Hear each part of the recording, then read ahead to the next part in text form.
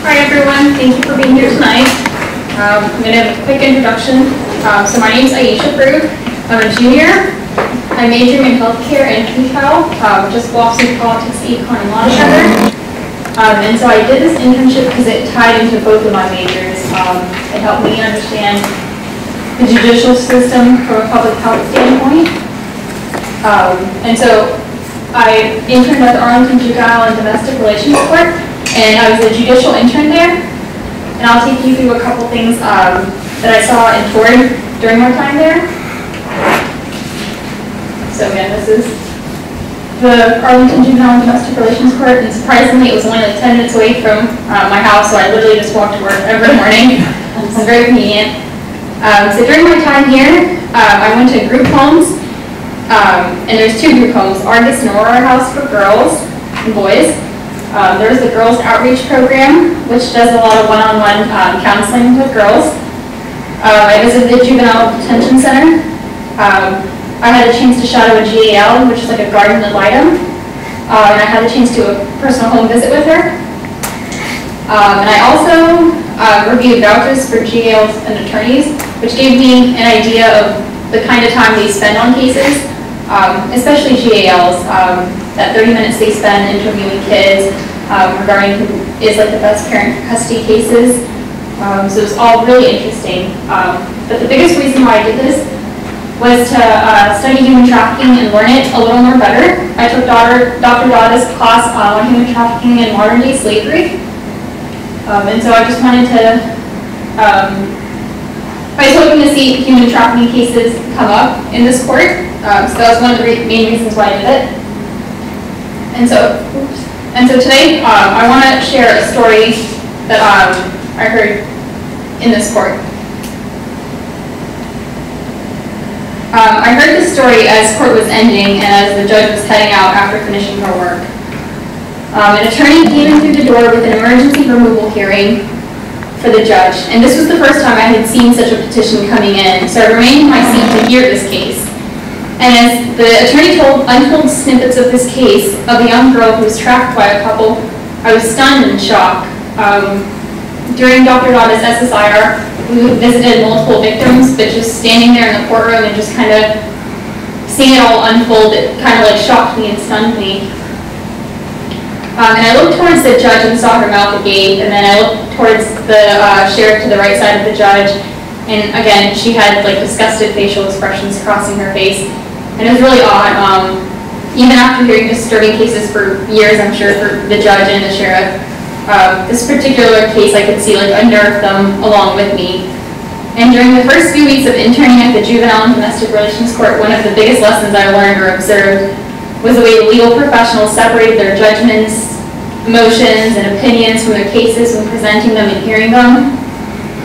However, this case, it just seemed impossible to do so. Like, you would have to be human not to do that. And so the victim in this case, a young girl, was abused and exploited in every form possible. She was physically abused, and the condition that she was found was evidence of that. This couple reduced her to a slave and kept her confined in the house. They did not enroll her in school. And the shocking thing was, despite them having a child of their own, this couple was able to inflict so much pain and abuse towards this young girl. Just like the lack of judgment this couple showed towards this young girl, despite being parents themselves, like, it completely stunned me and shocked me. However, the prudence of the community member who brought light to this issue amazed me. She had seen this girl wandering the streets barefoot and distressed, and this neighbor acted on that gut instinct, which said that something was not right.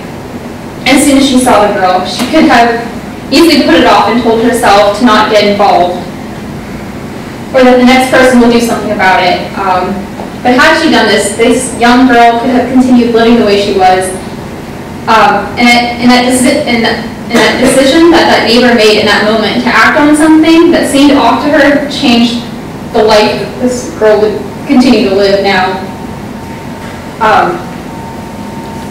And so, although it is a very disturbing case, I just think about that neighbor and how she just took that minute to like call in for help, and she like followed on her gut instinct. And so, although it is a very disturbing case, I just think about that neighbor and how she just took that minute to like call in for help, and she like followed on her gut instinct. And so, although it is a very disturbing case, I just think about that neighbor and how she just took that minute to like call in for help, and So this case just really stunned me, shocked me, but also is very special to me because it reaffirms what I learned in Dr. Dada's SSIR class. And so I hope that this story encourages everyone to act when they come across a similar situation. I encourage everyone to not walk past it, to not ignore it, to do their best to say that, to not say that someone else will see it. Because the truth is that by living in a community and by seeing something happen in it, you were already involved. If there's that mentality that someone else will see it and do something about it, then who's to say that next person that does see it won't say the same thing? And so now that I have told you this story, which is really special to me, it kind of reaffirms my passion for fighting against human trafficking and educating everyone for what it is. And one detail I left out is when I heard this case, I took a whole class, I took a whole year studying human trafficking.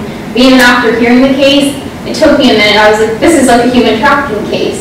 And I don't think any of the attorneys, the GALs, or the social workers identified it as human trafficking.